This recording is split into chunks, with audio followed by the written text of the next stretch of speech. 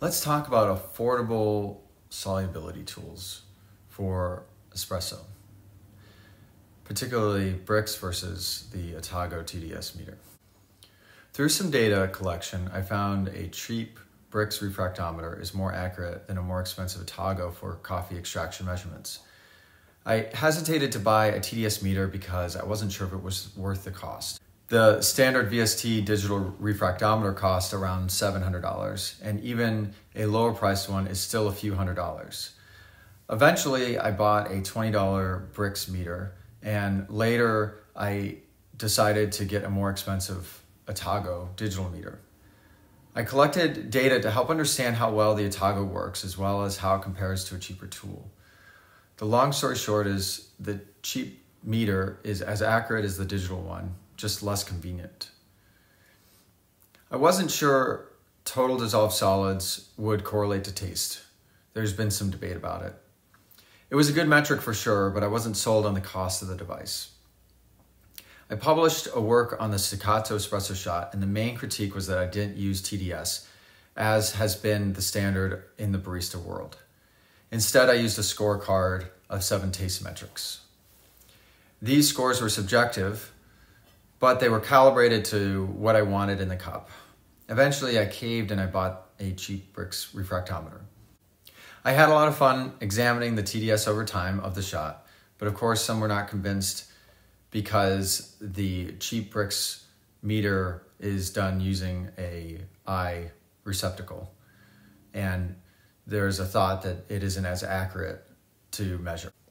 So I decided I would get a $100 refractometer until I read the reviews, which said it was really bad. And as chance would have it, I found someone selling an Atago for $200.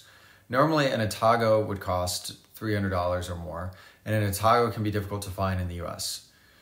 To convert Brix to TDS, you use a simple formula, which is that TDS is 0.85 times Brix. Some have argued this metric is too simple, and this question would be resolved in comparing Brix to Atago, as I show in this video.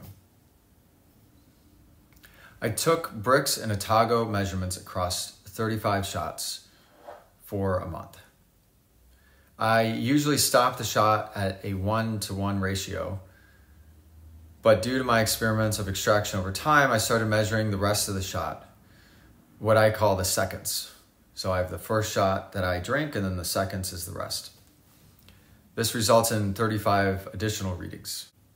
Additionally, I calculated what the TDS would be if I pulled a 3-to-1 shot by combining the 1-to-1 shot and the seconds. When I sample using the Atago, I use 3 drops each time. I aim to keep the process as repeatable as possible.